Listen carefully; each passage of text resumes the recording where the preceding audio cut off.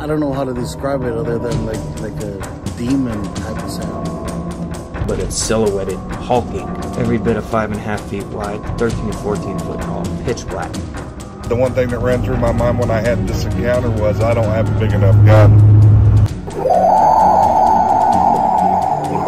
Your host, two-time witness and field researcher for more than 40 years, William Jevning. Welcome to Creek Devil. Hello everyone, welcome to another edition of Creek Devil. Tom, would you like to introduce our guest today? Absolutely. These are longtime friends and guests of Creek Devil. We've got Lisa and Norma with us today, and they've got some updates. And we're always thrilled to have them on the show. Before we get going, I just want to say if you like the show, you know what to do.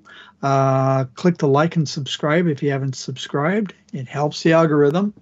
And if you want to support the show, you can do that with, we've got a link to Patreon and the YouTube. So with that said, who do I hand the mic off to? Who wants to start, Lisa or Norma? I guess I will, because all right. Lots happened since I spoke with you guys last. Okay. I moved from the northern Catskills to the southern Adirondacks. Missed my group. About a week after moving, there was a sighting just up the road that made the papers of one of the members of my group. There was a Bigfoot sighting at the Dollar General, believe it or not, in South Carolina, where I used to live, which I missed, but it made all the papers down there. Really? And yeah. Give us some details. Fill us in a little bit on that. Well, I guess some employees were having their smoking break out back, and there in the wood line out steps a Bigfoot. And I believe 3 people saw it, and it made the papers and scared a lot of people. But unfortunately, I never got to see an adult one of my group, just the juvenile. And yeah, pretty exciting. Wish I was there. And after I moved up here, had a very busy summer, so I got a late start, and October came around, and I said, I better start looking for a group, with my recorders, try to find something. So, of course, I picked the most far-out location I could. There's a reservoir that's off limits to people not too far from me, and goes up a dirt road that's only maintained in the summer. So I thought it would be the perfect place to go up in there, and looked around till I found some sign. I put out a recorder, and I did get, indeed, what sounded like Bigfoot sounds on the recording. The problem being the area was so vast that keeping track and trying to have the audio recorder in the right place at the right time just didn't seem to work out, and I'd have to go deeper in the woods, and it would get creepy, and it just wasn't worth the effort. So if you remember the group I had down south for 6 years that I followed, they were in an area of woods that was surrounded on all 4 sides by roads, and I thought that was kind of an anomaly. Well, I decided to try the same thing, and I went on Google Earth, and I'm at the very bottom tip of Lake Sacandaga, which is a very long man-made lake that stretches north. And I found an area, a pocket of woods off the main road where the road looped around, and there was only about 4 houses on the road. And I went in there, and the sign was unbelievable. I saw all kinds of tree breaks. It just looked like Bigfoot heaven. So I put my recorder out, and I went out the next day, and they ripped the branch right off the tree. And I don't know what they did with it. There was a swamp back there, but I'm sure it's swimming with the fishes, as they say. And so that was a little alarming. So I went out and I put it back out in a slightly different area. And what I got was quite amazing from the start. Just like down south, they put a sentry, a juvenile, I think, at the recorder the whole night long. And this group you could hear off in the background. and I'm guessing it's the alpha, but I would get constant roaring on the recorder, sometimes scary loud. So I started thinking, is this a group I really want to, follow and start camping out with? So that never happened, but I've recorded them up until last week, and every night they're right at the recorder. I get sounds. I get it's a pretty funny Sentry did this crazy owl call. Sounded like a guy doing it, a 600-pound man screaming into the recorder the beginning of a barred owl call, and then trying to recover at the end of it. And it sounded pretty hilarious. And then one day I got him, he must have taken a stick, and I decided it was windy one night, so the recorder was hitting the tree. So I set it out further out on a branch, and I guess he didn't like it. And he took a stick, and for about an hour, he was beating the ground all around this recorder. And I found evidence of it the next day when I went out. I found a big branch, and all the leaves were disturbed in a circle around the recorder. Wait, let me back up. I apologize, Lisa. No. So you had the recorder in one location, and all you did was move it to a slightly different one, or a much different location, or what was the deal on that? There's about a half a mile stretch of road on the very back end of the woods, the lake on one side, and it's just the deepest area of forest. If you go in far enough, you hit a swamp, and a ton of beaver activity, fresh beaver activity, but no beavers. So I don't know if they've made meals of the beavers or what, but there's all kinds of fresh trees down, and of course, with all the mud, I was looking for footprints and only found partials, nothing really of interest. But there are no beavers back there anymore. So I just moved it down maybe 150 feet, just slightly different. I was originally near the swamp when they, I guess they didn't like it, and they ripped it off it was off one of their main trails, I think, and they just ripped the whole branch right off the tree and took the recorder with it. Here's a thought, and I think, Will, I'll get your input on this, but, we don't realize just how much we're under observation. So, yeah, they may have seen it after the fact, or they may have watched you move it. I don't know. Well, what's interesting is on the recorder, when I put it out, I'm only about 150 yards, 200 yards off the road where I put it. So it takes me maybe 30 seconds to walk out. Without fail, there is something at the recorder in no more than a minute on all my recordings. So I I must be being watched, which I find very interesting. To say the least. Yeah, absolutely. All right. And I apologize. I keep interrupting you, but you got me fascinated a little bit. I want to go back just a moment. Hold your thought on where we're at. But I want to go back to this publication. Is the publication that talked about a Bigfoot sighting, was it like a local newspaper, or was it a publication just for a Bigfoot group? Oh, no, this was the local newspaper it made. Really? A relatively good-sized newspaper, yeah. Did you keep a copy of it? I never got a copy of it because I was up here. Oh, okay. But okay. someone sent me a photo of it. That's all. Wow. So okay. Yeah. So mainstream media picking up on this. Yeah. Okay. Right. Picking up on Bigfoot. Yeah, and there was no, none of your typical tongue-in-cheek, along with the story either. It was done as if it was a very credible event. Wow. It kind of goes back to the mid-'70s and '60s, how it used to be reported. Oh, that's fantastic. Yeah. Yeah. All right. So I'll let you pick up where we left off, but I just wanted to get that. That's interesting. Yeah.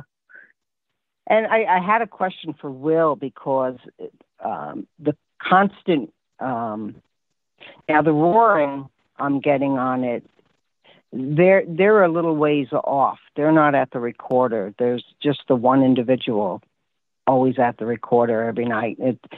It seems like it's the same individual by its actions. I have on occasion put apples out in a different location. I'm not a big gifter or a believer in gifting or anything like that, but just to show that I come in peace, I mean no harm. I leave out a couple apples every now and then. And once again, on the second to last recording I got, I had some apples in the fridge. I said, let me take some apples out. And on the recorder, I got it eating the apple and then urinating. So that was kind of interesting. But the roaring that goes on, and almost like a talking, you can almost hear like a softer feminine in the distance and then this much deeper one. And there's some pretty loud roars on it. And I don't know who they're directed at. I don't know if they're directed at me or the fact that I have the recorder out there, or what's going on. I actually did knock on a couple doors. There's only a few houses on the road, and nobody's, they've claimed to have heard coyotes, which I've never recorded back there. So I don't know if they're mistaking coyotes for what's going on. The one woman who said, we hear coyotes and it sounds like ladies screaming and it scares her. She said she just moved up here from the city. So I didn't want to interject and say, well, you're probably not hearing coyotes. Yeah, that's not a coyote. No. Wow. So, yeah, I didn't want to scare her, so. Well, why not? Yeah, hey, you got Bigfoot in the backyard. Usually what I do is I blame it on the faux neighbors that hear howling and stuff. Just to say, I ask if they heard any odd noises at night, any loud, strange noises. That's usually how I start off the... So we got some barred owls out here. They're about 800 or 900 pounds. Have you heard them? Yeah, exactly. No, except for the woman that's hearing ladies scream, she said, and she believed they were coyotes, but I didn't want to say anything. Right. Tell her, no, they're more like 7 feet tall and a lot bigger than coyotes. Coyotes avoid them like the plague if they can. Yeah. Yeah. Wow, that's fascinating. I've never gotten coyotes on all the recordings that have been out there for over 2 months now. So. Well, coyotes don't sound like women screaming either. Yeah, exactly. And unfortunately, where she is a little too far from my recorder for me to pick that up. I don't have anything similar to women screaming, but I do have those really deep roars that I never recorded down south in the Catskills. As I have no idea what that's about, but it's quite frequent on the recordings. Sometimes, any ideas, guys? Sometimes you get them that just in the areas they call them, the screamer. Like in the Puyallup back in the early 70s, they had the Puyallup screamer. And it's interesting. I just got a message from a guy just a couple days ago up in the area back, for anybody who remembers me talking about the bear carcass that we found, something you never find in nature with its face smashed in. Just really? In the same area, this guy recorded a screamer. And it was just going on and on. In fact, we're going to have him on the show, and we're going to play that audio that he recorded. But oh, wow. But sometimes they do that. I mean, if it's not close to where you are, like in your case or his, and it's unknown reasons why they do it. They're just out there. They vocalize. They'll do it a lot. You've got the sentry nearby, so, that's kind of on the boundary of their area. So If they were up close doing it to you, then it might be directed at you, but off in the distance, no. Yeah. I've often thought of, I've looked it up on Google Earth, and there's many ways I can access that area. And I've often thought of going on the opposite side of the swamp where the sounds are coming from and putting out recorders there and seeing what I get. But then I'd have to park on a main highway and, be seen walking in. It's all public lands where I am. It's not posted. It's, they have little fragments that are part of the park. I'm at the very southern tip of the actual park. But, yeah, it's weird that I'm finding them exactly in the same type of location that I did down south. And what I plan on doing with the remaining recorders that I do have is I've gone on Google Earth and I've identified other areas like that are surrounded, smaller areas of woods surrounded by roads, some on one side near the lake, some on the other side, and seeing if that pattern holds up, where I put another recorder out in an area surrounded by roads, instead of, trying to go out into the wilderness and, hunt and peck for them, try to find a group. So that's going to be my research for next year, is to find out, try to identify how many groups are in. I'm going to start with a 15-mile radius and work out from there and see how many groups, I'm really curious about the density of their population, how close together there are groups, how many groups are in a, such and such square mile radius. So that I'm really curious to find out. So that's my plan for next spring, is to start putting them out maybe 10 miles apart in a circle. I've located four nice properties. 4 nice properties I've identified that I can access where I won't be trespassing. So that I'm very curious to find out. Well, Lisa, this is interesting. Very, very interesting. I'm still riveted by the fact that a local newspaper published this. Yeah. And it wasn't tongue in cheek. So that's very encouraging. Well, Tom, it really depends. That depends on the editor or, who's putting the stuff together, because if you get an editor, like I knew one in Camas, Washington many years ago who was very interested in the subject. So whenever something would come along, that's the way he would present it. It was never anything goofy.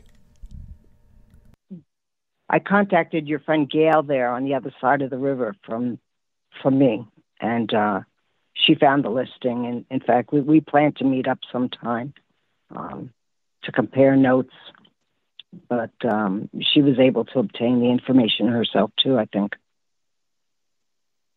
She's from, I think, Hudson Valley Bigfoot Researchers, maybe. Yeah, I think that's her site.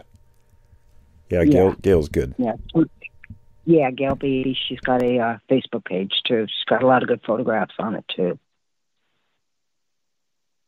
She's got some actual sightings where she's gotten some pretty good photographs, which is something as yet I've not been able to do. Just not been able to get close enough to an individual. I've tried sitting out, for long periods of time, or, just quietly sitting, but if it was that easy, everyone would see a Bigfoot, right? Well, I don't know, Lisa. It sounds like you're getting a lot of activity there. Yeah, I was surprised that, the very first spot I tried that, fit the parameters of my last group, I haven't gotten one night's recording that had nothing on it. Everything has something on it. In fact, I was just, you remember the audio problems I had last year? Well, I was finally able to fix them, and I finally have all my recordings on my computer now. So once I get them loaded up into Audacity, I'm going to send you guys the clips that I just described to you. The ear-splitting roar, and then the the one where he sounds like he's screaming a barred owl right into the recorder. It's pretty cool. Oh, yeah, no, we can't wait. Yeah, absolutely. Woman who cuts my hair, she has a small salon in her home. Her husband is a hunting guide and a taxidermist. And I was speaking to him, middle of October. That time I got those recordings. Unfortunately, he has tremendous hearing loss, so he couldn't hear the recordings that well off the recorder, but his wife could. And at that time, hunting season up here in the northern tier starts about a month earlier than where I used to live. And he says that a lot of hunters were getting Bigfoot pictures on their trail cams, which I'm trying to follow up on and see if, through him, I can get a hold of any of these people, who have mentioned to him, excuse me, that they've captured some odd things and specifically mentioned Bigfoot. So that would be interesting. Well, it would. And again, it's you just have a tremendous amount of activity up there. And I'm looking at the map here. It looks like you're just west of Vermont, and that whole area is just riddled with, looks like somebody took a shotgun. There's just lakes and creeks and ponds all over the place. Oh, yeah. It's a totally different environment than the Catskills. It's much more, the woods are much more dense. They're much more wet. There's a lot more lakes and streams and springs and, very different environment. It took me a while to get used to, finding places that I could even get through physically. It's that dense in some areas. So, I tend to think the population is going to be higher up here. I'm going to have more luck, more success than, down below where I was only able to locate one group. And not only whether or not I locate another group, but whether or not there are similarities in how they react to the recorders and, because he goes, he's done everything from banging it to breathing on it to whacking the ground around it to screaming into it.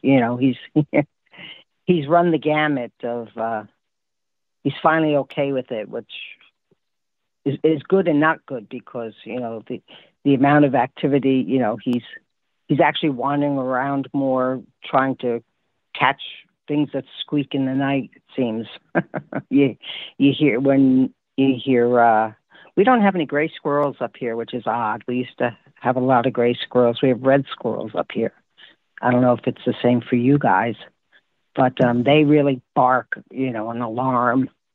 They're very vocal when anything comes around, and especially. Oh yeah, no, they make a racket. Yeah, the little fox, we call them fox squirrels, and then the gray squirrels tend to be either in the higher elevations or more in the more piney woods, that sort of thing. I've actually seen some black squirrels here, which are a variation of the gray squirrel, but down, south of the park. Once you get in, it's all these small red squirrels. The fox ones, I think, are a little bigger than the traditional red squirrel, but they're still they're much more vocal than the grays. And you can when they're barking, there's something there, and I can hear him chasing them around, and sticks breaking, and goes tearing off in one direction, and you hear all this screeching, and it's pretty entertaining, actually. I would think so. Yeah. What I wouldn't give to be, it's the next best thing to being a fly on the wall. It's when I first discovered recording them, it's one thing to constantly go out and look for signs and this and that, but when you, that's only so satisfying to me. The chance of running into one is so small. So at least being able to hear them and hear their activity is, I find, very fascinating. And I recommend a lot of people do that, put out recorders. Absolutely. Just don't put anything silver and shiny, don't put out. They don't like. They don't like it. Okay. Yeah, They, for some reason, when I paint them black, they're far less afraid of them. They're far less leery of them for some reason than silver. Oh, and that just reminded me of something, and I proved it to someone who went out with me. Have you ever heard of their proclivity towards liking items that are blue? And the theory behind that is that aside from the sky, blue is the rarest color in nature. And that's a fact. I researched that. And I've heard that. Without fail, I can be out in the middle of nowhere and I will find either blue Mylar balloons, not blown up anymore. I'll find blue beer cans, blue pieces of trash.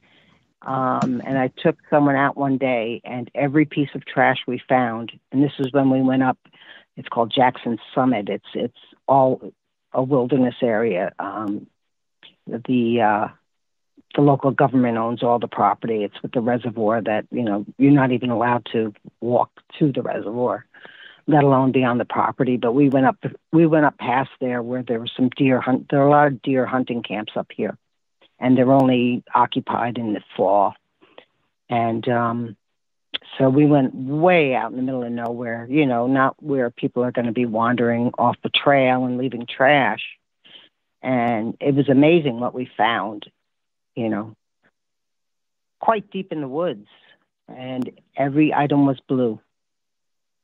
Oh, that is interesting. Yeah.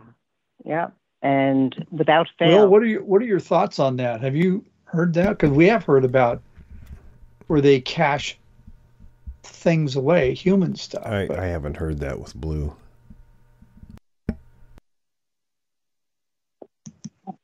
Well, I'll have to start taking pictures because it's without fail, it's always blue. I don't know if it's them. I don't know if it's just coincidence, but further out I go, the only garbage I find is blue. Well, someone told me that a long time ago, and I didn't know whether to believe it or not. But then, just in my wanderings, I go off trail a lot. I'm not one to stay on a trail. I'd rather go bushwhacking and just, follow signs rather than, people signs. But right. I can say the tree breaks up here are a lot bigger, and the area where I first put my recorder out that one day where it was ripped off the tree and never found, the destruction in that area of trees. One huge tree limb that was probably 6 inches around was ripped off a tree, and it was blocking the actual tree that I had put the recorder on. So I found that quite fascinating. Maybe I really had one PO'd Sasquatch out there. Aside from ripping off the branch that my recorder was on, there was a lot of tree destruction in the area that wasn't there the day prior. So I thought that was interesting. Yeah, we've seen that in Oregon last year. I hadn't seen it before, that destructive of, the breaks and things. Yeah, I was surprised at and it continued actually when I stayed. I'm recording on the opposite side now, not the opposite side, but further down the other side of the road. And when I was originally recording to the right, I'll say, every time I went in there, it looked like more and more destruction was done. And it wasn't storm damage because we didn't have any storms. It was, October, November, very quiet October and November here. Just north of us, we got 6 feet of snow up in Watertown. We had some big lake effect snows, but that didn't hit us. Wow. They got 73 inches of snow. Yeah. Yep. Well, Norma, what's been going on with you? Uh-oh. I know she's there. I'm here. There Sorry you are. about that. I'm on the uptick. Well, not quite as great as what Lisa is talking about. But I did want to say one thing about the whole paper, article that they had written. In that area of New York, upstate New York, it's not so much taboo to talk about Bigfoot as it is in some other places. Massachusetts. Yeah, you go into certain places in upstate New York, and it's like almost like California, Northwest California, where people talk about it all the time. And we have life-size Bigfoot cutouts. Excuse me. You can throw a stone and there's another, Bigfoot store or something. You can't find that around here. We have a lot of people with life-size Bigfoot cutouts painted black on their lawns up here, which I found interesting. So it doesn't surprise me that the reporter or the editor or anything did a halfway decent job on that story, because again, it's not taboo up there. Here it would be, people would look at me like I had two heads or something, so they would never they would never put it in the paper, I don't believe. But what's been happening here? Well, the last time we went out with Lisa, that was pretty amazing. And shortly after that, we went out with same area, this new research area that we go to. And let me preface it with, it's private. Some of it is private land. The other is, it's very, very densely wooded areas. And it has certain, what do you call it? Like protections, animal protections and things like that. So this is the area that we go to. And I sent you, I believe, Tom, a Google snapshot of that area. And it's, like I said, it's pretty wooded. So we have been going to this place for a while. After we went out with Lisa, I think it was about a few weeks or a month after that, my cousin came up, and he's been Bigfooting with us since he was like 12 or 13 years old, and he's like 22 now.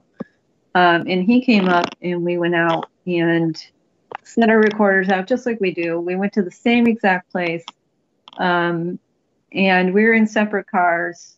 And we gave him a recorder. We had one, each of us.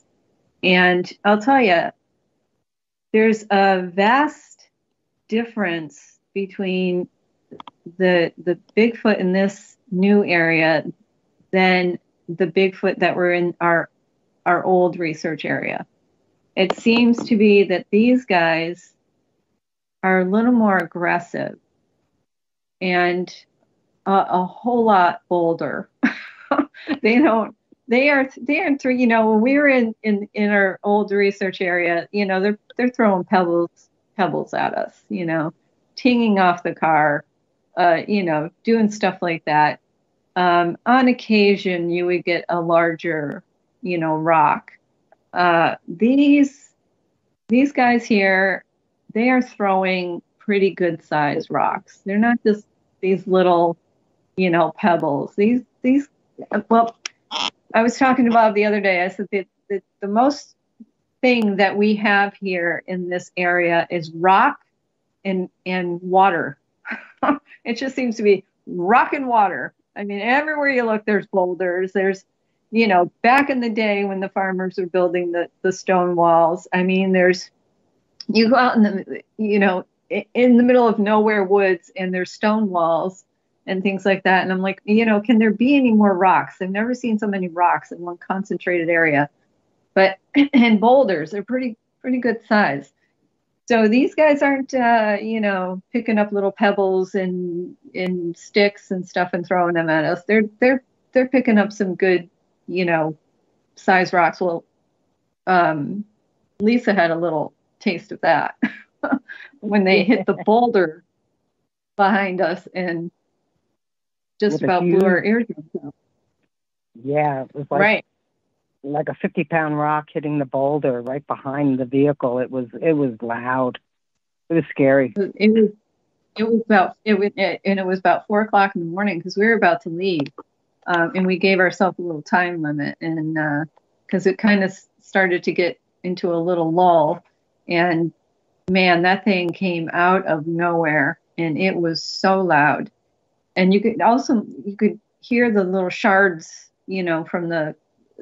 I think it was the rock that they had thrown, little shards hitting the ground after it hit the boulder. So that's what they're doing. And they're not quiet. I mean, they're pretty vocal, except they don't vocalize really close to us. But they're in, what would you say, Lisa? It was like, I don't know, maybe like 10 or 15 yards away from us that we were hearing, these, well, like you said, Tom, 800-pound, barred owls. Owls, right? Yep. Right. that aren't barred owls. And, just these different sounds, these howls. And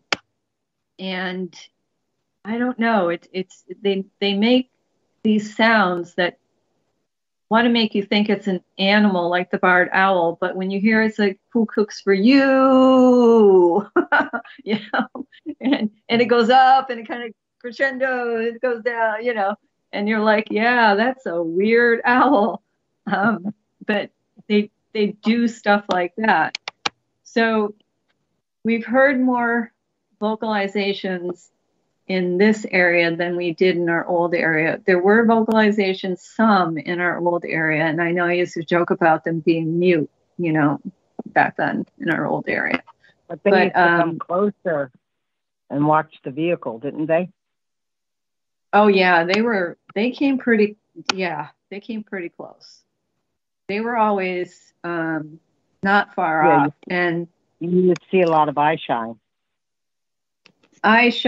You could hear the steps that were it was so close to us.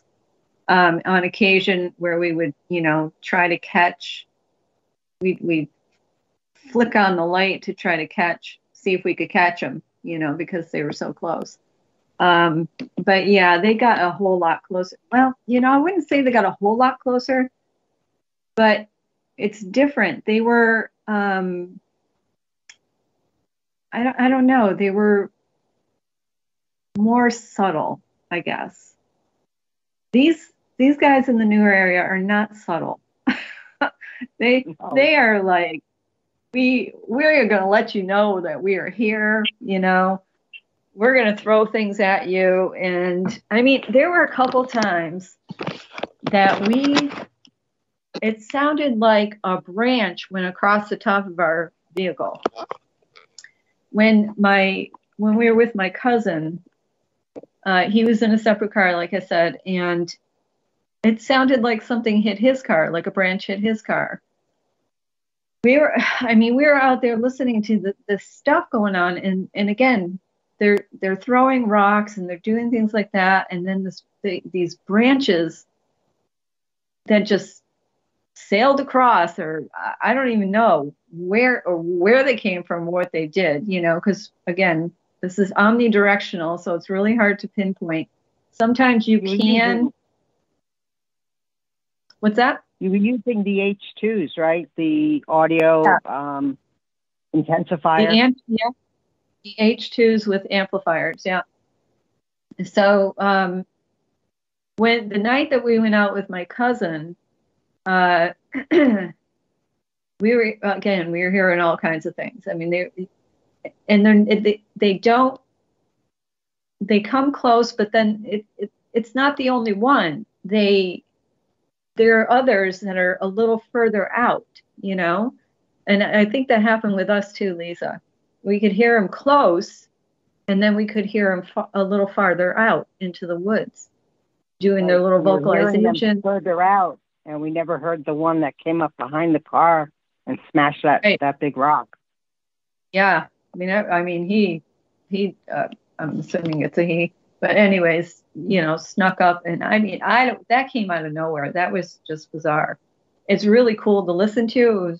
It was amazing. But this is played the stuff it back and forth. As soon as we got home, we played it about 10 times over just to rehear it. It was so loud and amazing. Yeah. Well, this sort of thing was happening with my cousin, a few weeks later, and he's a 22-year-old, so sometimes gets a little antsy in his car, and he'll like turn his inside light on, or he'll turn his phone on or something like that, and I'm like, turn your light off. Turn your light off.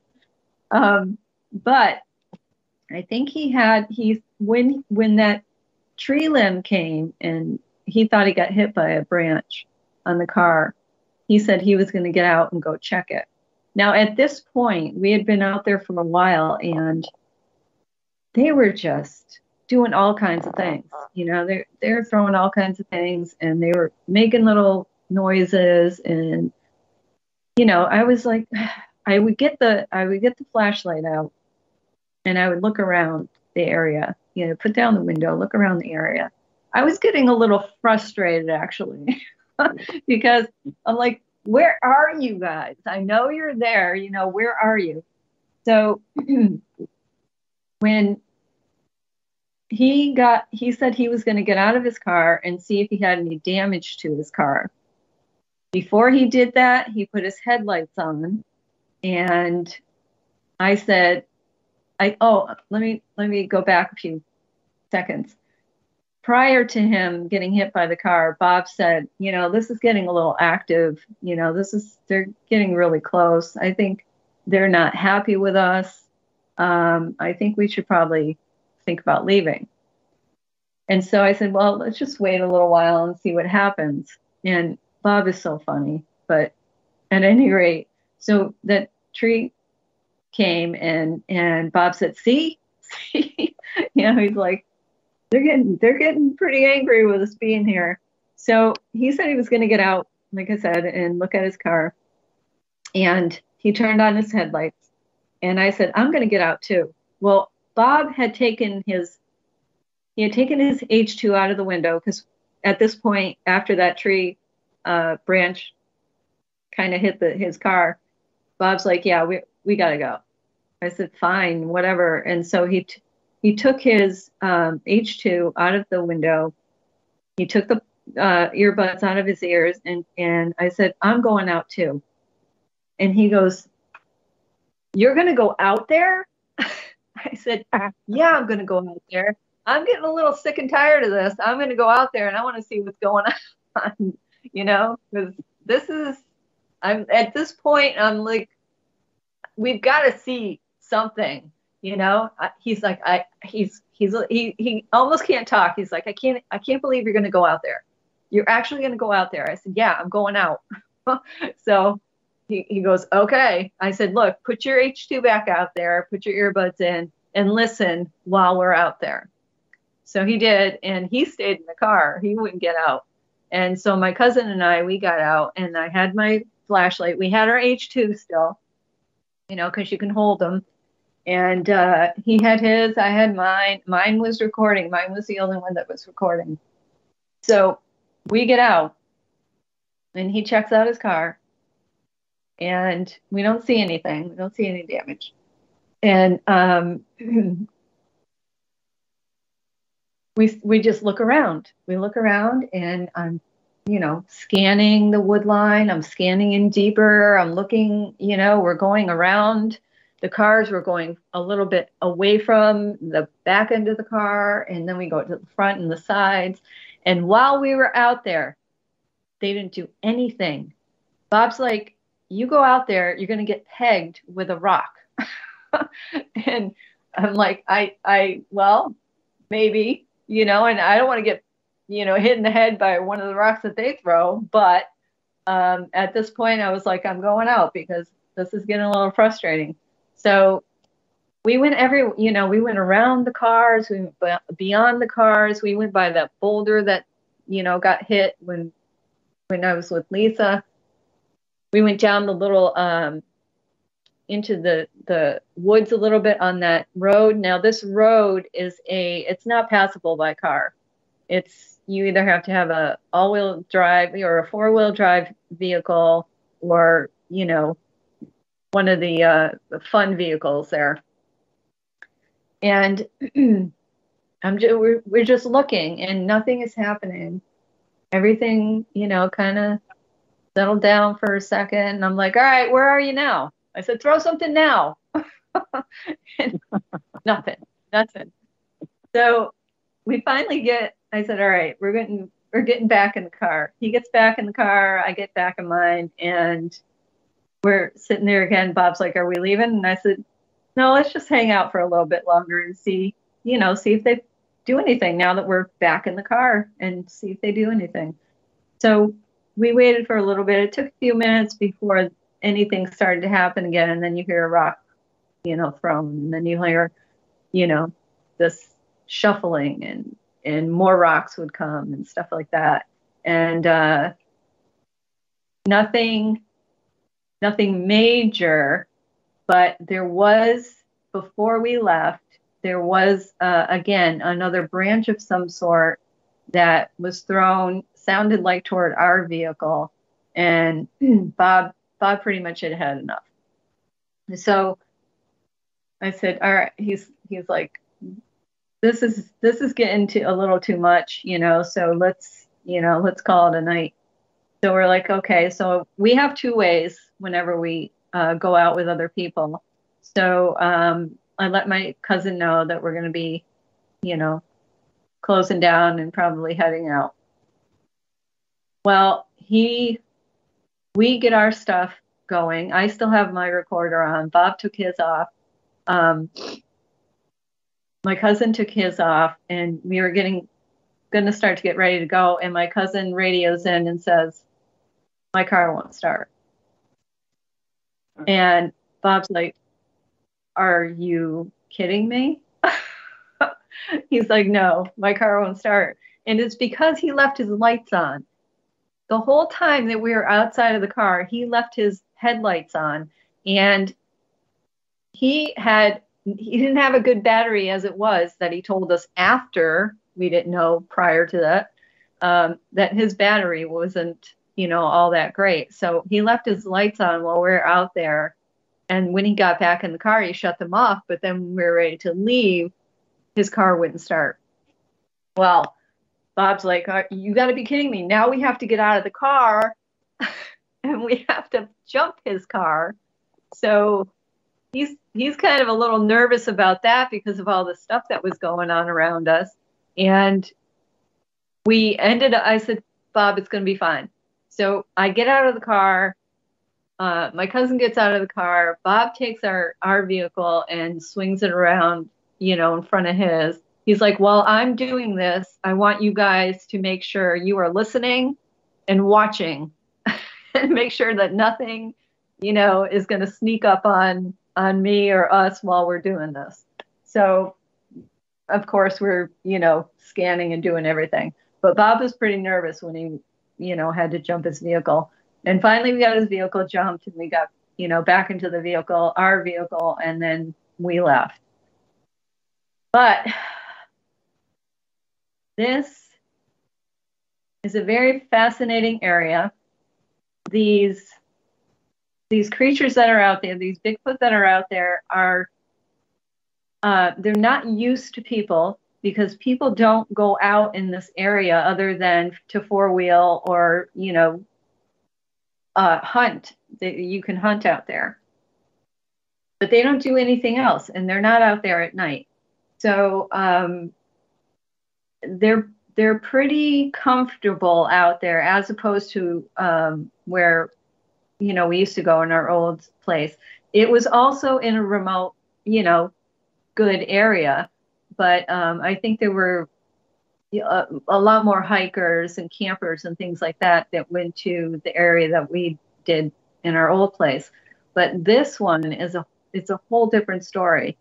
And several weeks ago, Bob and I decided to go out there. We have a 4-wheel drive truck. And I said, we had gone out there just a little bit walking. And I said, I really would like to drive out on this road. And it's horrendous. Let me tell you, it's rip the oil pan off your car kind of thing. Rocks and dips and gullies full of water. And it's no wonder people like to go out there and, 4-wheeler. But I said, let's go as far as we can. And then, get out and walk and really see this inside area and see what's out there. And let me tell you, man, there is nothing out there. There's just, like I said, water and rocks and trees and pretty dense. There's some pretty dense tree areas out there. And we must have walked, I would have to say at least 1.5 miles, maybe 2 miles in from our vehicle after we drove about 1 mile in. And we just kept walking, and it was starting to get, kind of in that later afternoon. So we decided to turn around and come back out. But man, I'm telling you, it is perfect for anything to be out there. And I said to Bob, it's no wonder, they're out here. I mean, they have everything that they need, and they're pretty secluded. And it also borders, it's not just, it's the Connecticut state line borders the Rhode Island state line. And this thing is just woods and just woods. I mean, it's just nothing there. Like I said, I sent the topical to Tom for him to look at. And it's pretty remote, and it's pretty interesting, and it's a fun place to go to. Well, it looks like an awesome place. I love the fact, Will and I are West Coast kids, if you want to call us that. And I love the fact that on the East Coast, with a much higher population density than the West Coast, that you have areas like this. This is fantastic. And that you have the creatures out there. We're going to make it out there one of these days and go out on one of your expeditions. So we're looking forward to that. I'm begging you guys to come out. I mean, we have a guest apartment that you guys can stay in. Stay as long as you want. I mean, this place is 5 miles from where we live. It's very close. We have permission, to be there from the owner.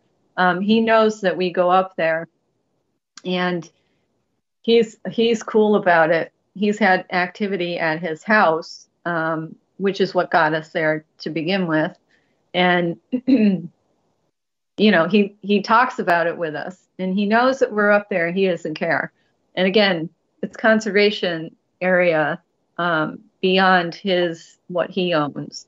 So it's amazing, and it's not that far away. And I'm just wondering, when they're going to gravitate toward, our area, because our area is pretty wooded. And talking about how much woods we have here, you'd be amazed. Look it up.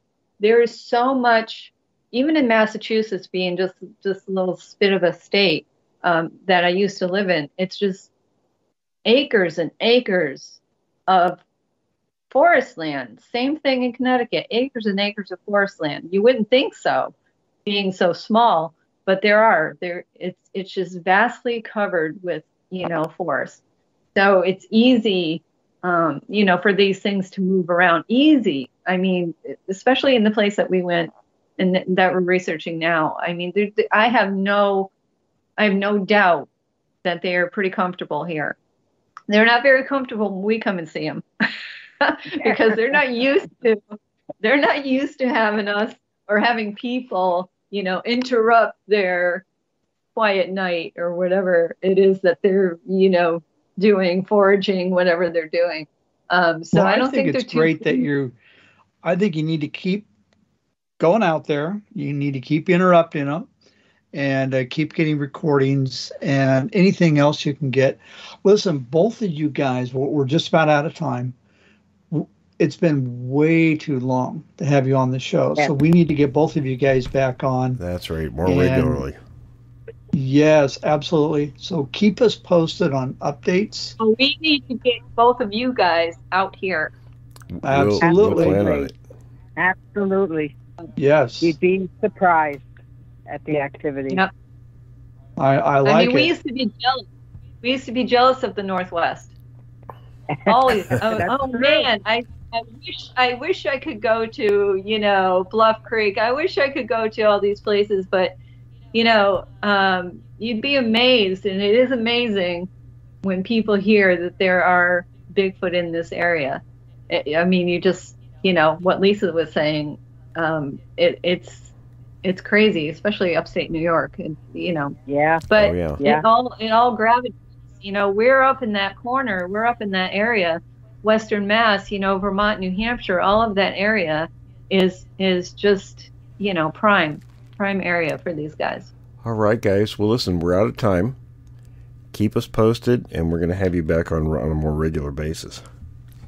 Absolutely. Thanks for having us again. All right. Thank you, Norma. Thank you, Lisa. All right. Thanks, guys. Really appreciate it. All right, everyone. No problem. Thanks for listening.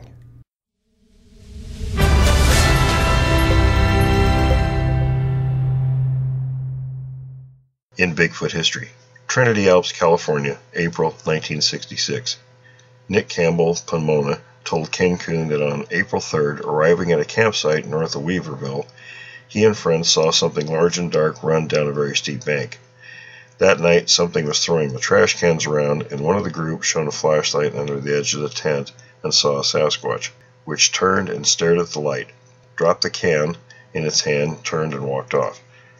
Next day, 3 miles west of camp, they saw the creature again while eating lunch, and spent half an hour playing hide and seek until it finally went away. Several of them saw it. It was seen once more on that trip, raided the trash can 2 more times, and took some raw bacon and eggs they left out for it.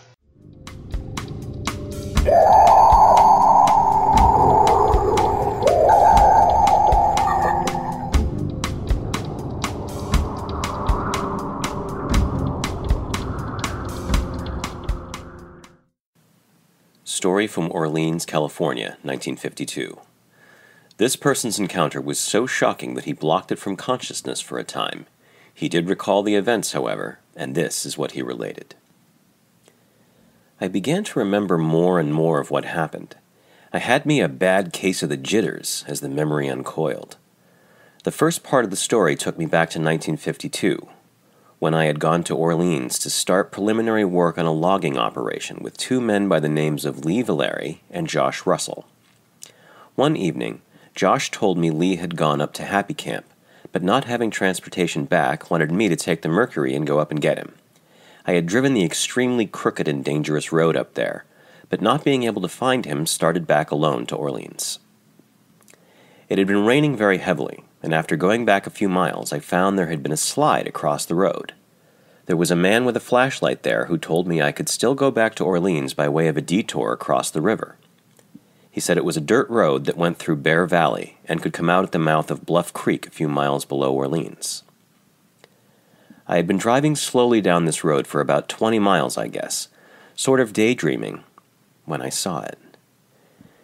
Dimly in the headlights, in the rain, was a shaggy orangutan-like apparition of a human. For an instant, I had the impression the shaggy hair of the creature was a hoary blue-gray in the headlights. An ogre, I remember thinking. But the thing swiftly backpedaled off the road and behind a tree. I automatically passed it off as imagination and drove on by the spot. Suddenly, without warning, The car went into a violent and unreasonable skid. I brought the car back under control, but for some reason glanced into the rearview mirror.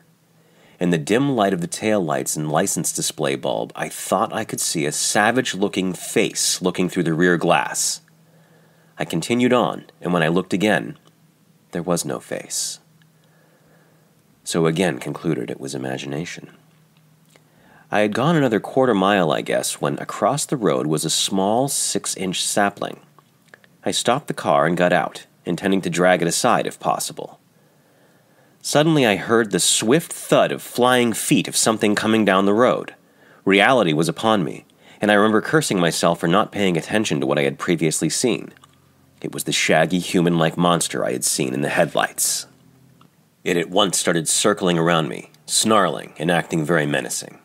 It kept this circling up for some time and once came up quite close, and I could see its face reflected by the headlights much better. The eyes were round and rather luminous. The hair on top of its rather low and rounded head was pretty short. Its eye teeth were far longer than a human's. Also the chest and upper part of its torso was rather bare of hair, and also leathery looking. It wasn't too tall, not much more than my own 5 feet 9 inches, although it had a stooped, long-armed posture. Then suddenly it changed tactics. It would stalk off down the road, but would come charging back, like a bat out of hell, when I started toward the car. The hour was late. The thing was becoming more and more menacing, and I was almost paralyzed by this time, paralyzed by fear. Suddenly a plan of escape, born out of desperation, popped into my mind. Since the monster seemed to think I couldn't get away, why not, when it went down the road again, playing cat and mouse, try to get in the car and smash through the sapling? This I did and sprang for the door of the car a dozen feet away. No sooner was I inside when there it was, trying to claw through the window. I jerked the car into gear, floored the accelerator, and can vividly remember the wet sapling glistening whitely in the headlights as the car slashed it aside. I remember the scream of rage and frustration it then gave. It was a curious, trumpeting sound, like the scream of a stallion and the roar of a mad grizzly. The car then felt as though it were being held back by something half riding and attempting to stop it. But the powerful mercury proved too much for it, and after a couple 100 yards I felt no more resistance. To top this unbelievable experience off, believe it or not, I promptly forgot the whole experience. Then and there it went out of my mind. Not even the next day, when Lee asked me if I had seen anything unusual on that road last night, did I remember. He had come later from Happy Camp with another man hired to take him to Orleans. A few days later, an incident happened that should have brought the experience back, but didn't. Lee noticed a big dent in the grill of the car, and asked me how it got there. I told him I didn't know. Incidentally, Lee told me that something had tried to push them off the road when they came through on the detour. He said there's something strange going on around here, and let the matter drop. Thanks for listening to this episode of Creek Devil. If you or anyone you know has had an encounter with these creatures, please contact us at williamjevning@yahoo.com. That's William, Jevning, @yahoo.com. All communication is confidential. Join us for another program next week. And until then, keep your eyes open out there.